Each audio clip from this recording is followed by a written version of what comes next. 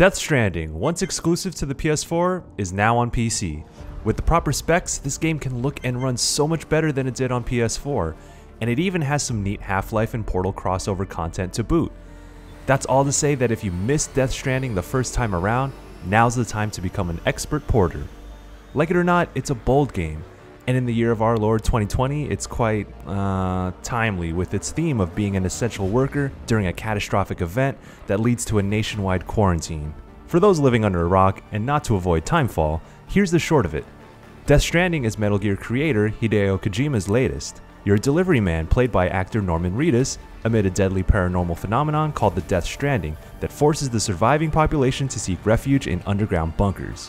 While the game has a fair share of third-person stealth action, it's also quite literally a walking or hiking simulator, where balancing your cargo and traversing harsh terrain are core gameplay elements. It's all wrapped around a heavily cinematic and somewhat bizarre story about human connection, self-serious but engrossing at the same time. Its broader message is made manifest in its asynchronous multiplayer in which the actions of others, such as laying down ladders, bridges, and roads, will affect your own game world. Everyone's just helping each other make their deliveries, stay alive on a hostile surface, and chug their oddly placed Monster energy drinks to keep on keeping on. Even though you never see your fellow players, giving them a few likes for their work and getting a few in return is sort of uplifting. We recognized it as one of the best of 2019, and my friend and colleague Callie Plaguey spoke to its qualities in her full review from last year. Now I'm here to report that it remains a superb game, and it has been enhanced by PC exclusive features that'll draw you into its vast, beautiful, and desolate world. The enhanced experience is of course subject to your own PC specs, and performance may vary. I ran a high-end build using an Intel Core i7-7700K, 16GB of RAM, a Samsung 970 Pro NVMe SSD, and the NVIDIA RTX 2080 video card. I had every setting maxed out and ran a resolution of 2560 by 1080, which is 21 by 9 ultra-wide, and with NVIDIA's RTX exclusive DLSS 2.0 anti-aliasing enabled. Here's a quick look at your options. DLSS in particular is a tremendous option for those running higher resolutions like 4K. It's NVIDIA's AI-based supersampling tech that provides native res image quality while rendering a slightly lower resolution underneath, boosting your FPS output. However, you will need an RTX video card to use this feature.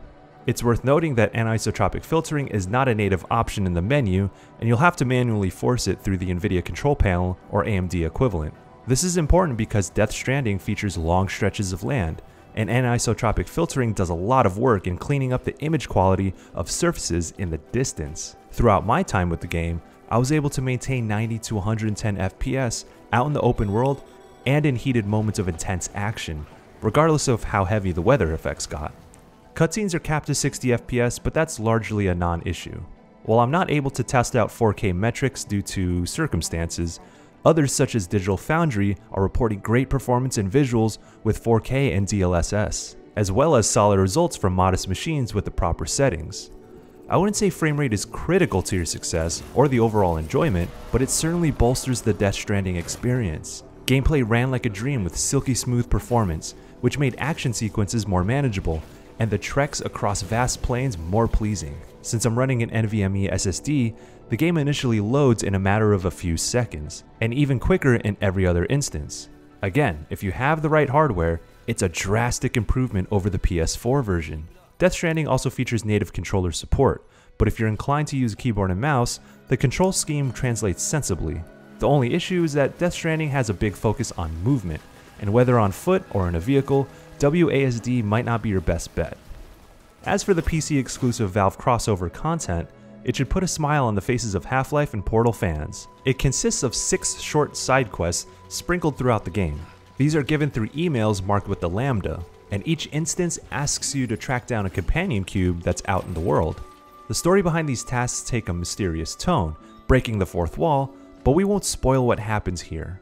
Now the gear that you get out of the quests can be quite useful. While Gordon's glasses and the Valve headpiece are purely cosmetic, the gravity glove lets you pick up cargo from a distance. The head crab hat can use Sam's blood to replenish stamina, and the Half-Life truck better withstands deterioration. I know playing courier with the occasional action sequence may not sound enticing, but if you have the time and patience, there's nothing quite like it. Death Stranding can be quite an intense experience, encountering the terrifying ghostly BTs who often occupy hostile zones en route to your objective, or crossing paths with rogue mule bandits. But most other times, Death Stranding is incredibly therapeutic. You have a lot of time to reflect on your actions and the story beats, while soaking in the beautiful vistas and mountain ranges on your way to finish delivery orders as a soothing low roar song plays. With Death Stranding being a largely visually captivating experience, this is where the PC version shines specifically. Enhanced visuals and much higher frame rates further elevate those awe-inspiring moments. By no means was the PS4 version a slouch when it came to impressive visuals. The cutscenes starring finely detailed character models and environments are a testament to that. But through this magnificent port here on PC, the world you explore in Death Stranding can be all the more striking.